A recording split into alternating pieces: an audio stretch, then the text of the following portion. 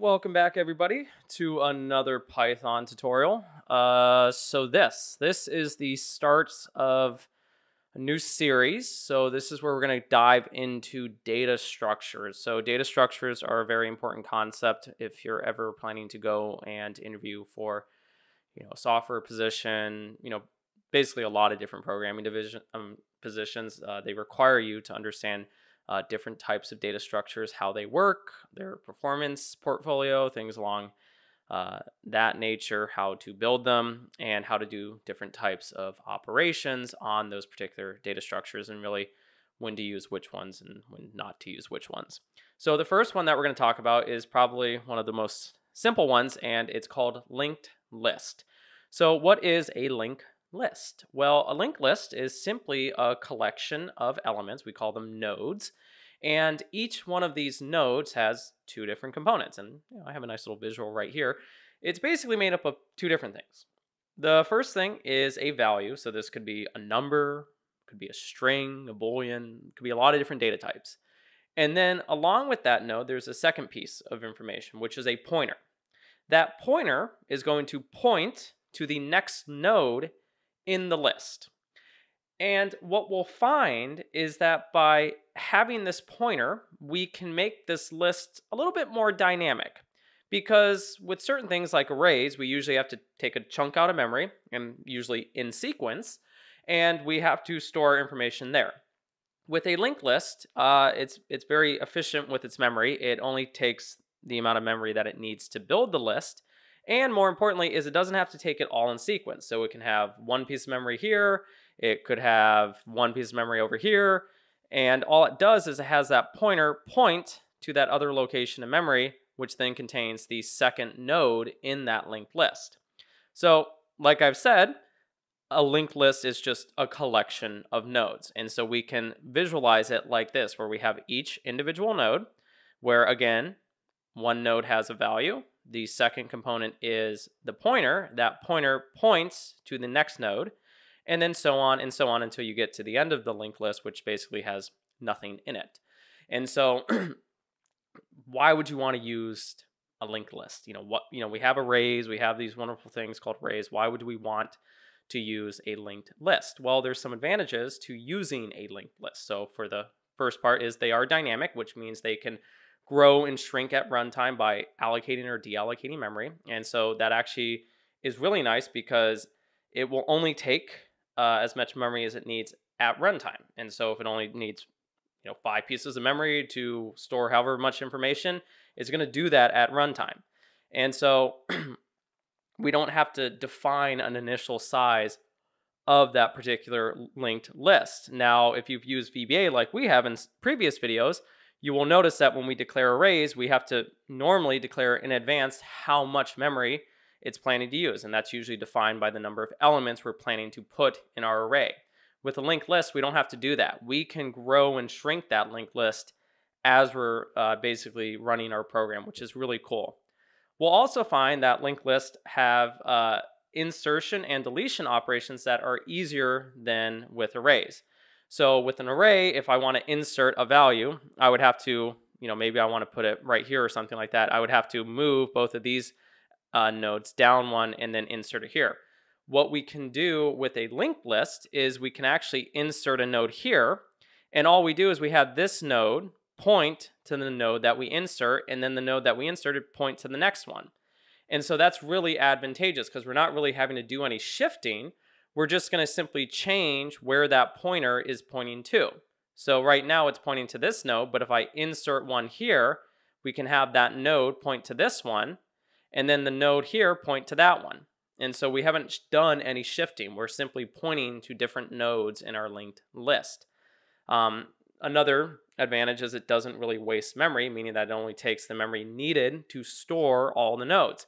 On the other side, arrays can take up more memory than needed. For example, if we declare an array to store 6 values, but we only put 4 values in it, we're basically wasting memory because we've declared an array that stores 6 values, but we're only putting 4 in there. So we're basically wasting those 2 other placeholders in that array. Just to be clear though, That doesn't mean a linked list uses less memory. It just means it uses memory more efficiently.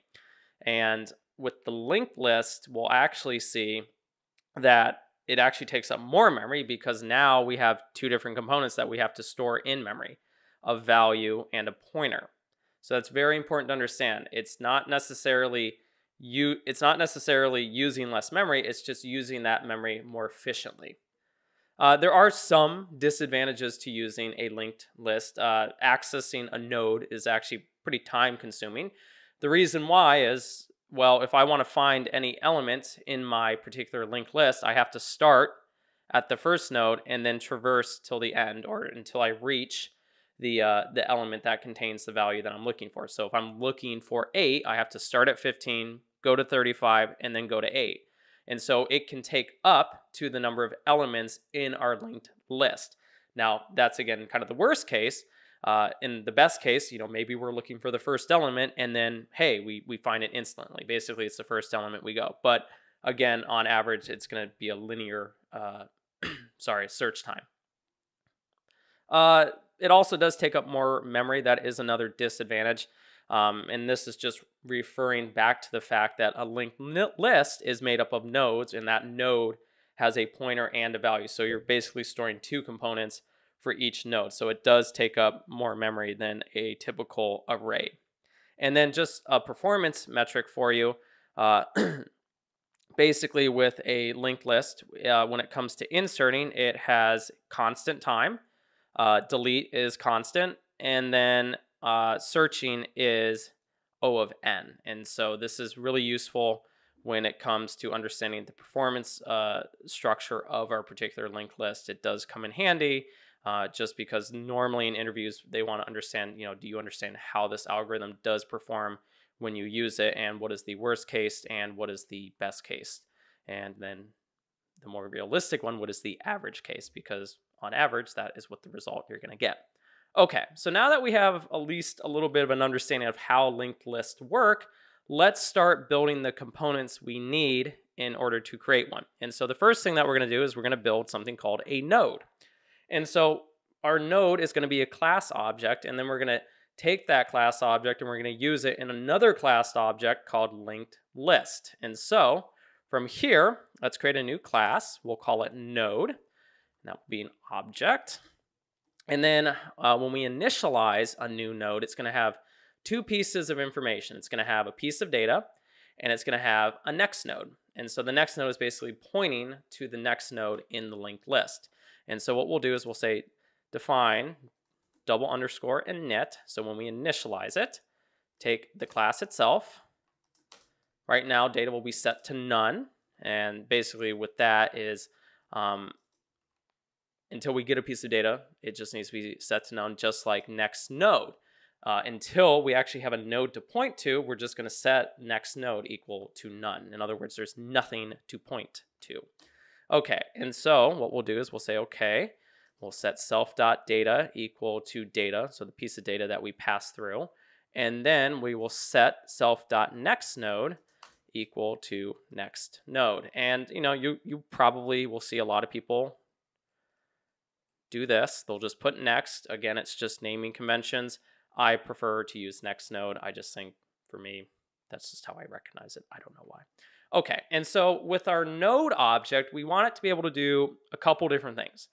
The first thing is, well, if it has a piece of data, we do want a mechanism to get that piece of data if I so choose. So I want to be able to get that piece of data. There's different ways we can do it. So one is we can actually call the data property itself, or we can define a method that will return the data. And so either way really works fine. But just to give you kind of different ways of doing it, we could define a method. We'll call it getData. It will take the node itself. And then what we'll do is we'll say, hey, just return the node data property. And just like that, it will return the node. And so to give you an idea, we'll just do node 1, and that will equal node. And then we will say, we'll put in, 50 or something like that, and say, then I want node 1 get data. You can see right here, it returns 50. Now I could also do that. I could just call the data property and it works just as fine. So really up to you. Again, in this situation, there's not kind of really a bad way to do it. Okay, but in the situation where we have a node that actually has a link to somewhere else, what would we do in that situation? Well, that's why I want to grab the node that comes after the node that I'm currently on. Well, a couple things have to first happen. First, we have to set the node. So we have to actually set a node next to it. And then once it does have a node next to it, we want to be able to grab that node. And so what we'll do is we'll define two more methods. We'll say get next. That will again take the node itself. And then with this one, we're going to return self.next node. Okay, and so that one's going to return the next node. And then we have another one, which is we want to set the next node. So once we get something, we might want to pass through a new node. And what we'll do is we'll set the self.next node equal to new next. And so how would this look? Well, it's not too complicated. What we'll do is we'll basically define two nodes. And then from here, we'll actually just use that to, basically grab the next one. But that's really for our linked list component at this point. I just want you to kind of see that these are basically the methods we need in order to basically build our node object. So we want a node. It's going to be defined by two pieces of information. One is a piece of data and one is a pointer to the next node. And then that node has three things it can do. It can get the data that is in the node. It can get the next node in the linked list. And it can also set the next node. So it can set the pointer so that way it points to the next node in our linked list. So here we are defining our node object. Okay, so we have a node. Now we need to create a linked list. How do we do that? Well, we're going to define a new class object, and this one is going to be called linked list. Again, it will take an object, and then from here, what are a couple things that we want to define about our particular linked list when we initialize it? Well, some of this will make sense down the road, but at this point, what we're going to say is our linked list can have two different pieces of information. It can have a starting point and an ending point. Now, if I go back to my little image, this would be considered my starting point, and then this would be my ending point. So what I'm going to do is I'm going to say define double underscore init. I'm going to pass through the linked list itself. And I'm going to define the head to be none. The head will be our starting point. And then we'll define the end to be none as well. Because when we initialize it, it's not going to have anything there. So we're not going to be able to really set anything. We're just saying, hey, at some point, my list will have a beginning and it will have an end.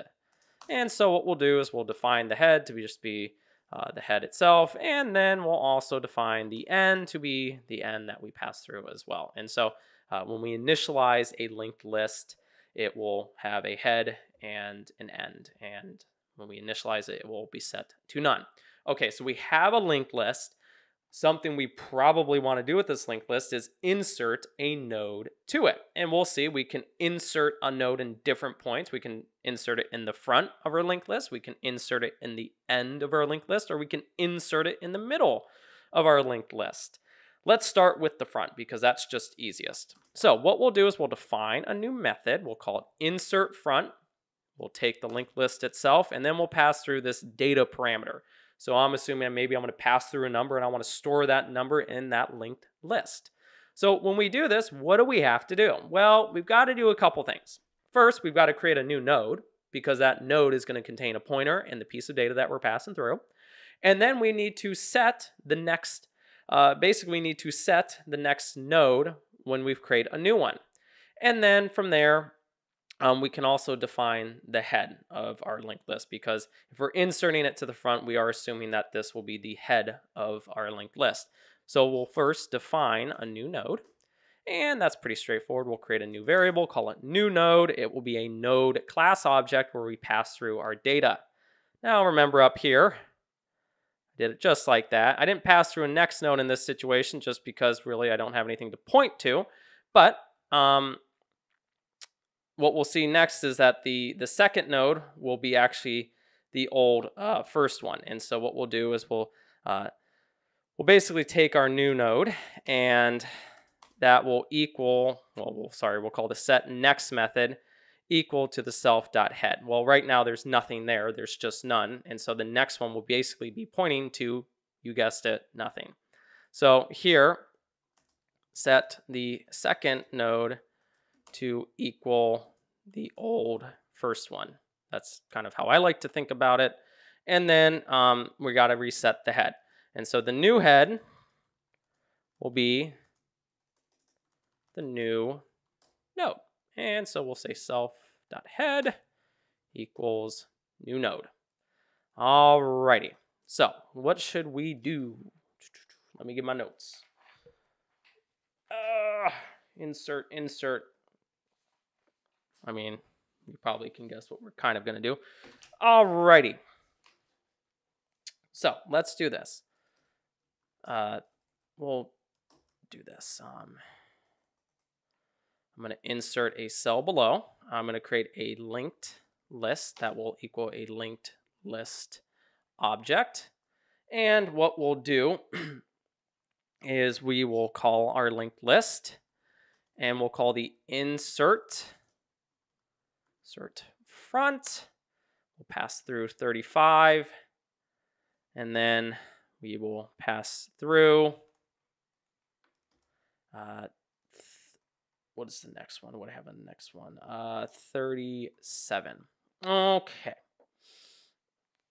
And so what we'll do here, oh, I forgot the T on it. That was my bad. Okay, so we've inserted some new nodes. And so now I should be able to, if I call the head property, you can see that it does return a node. And if I call the data property, we can see that the insert in the front was 37. And initially you might go, wait a minute, I thought that was the second one we inserted.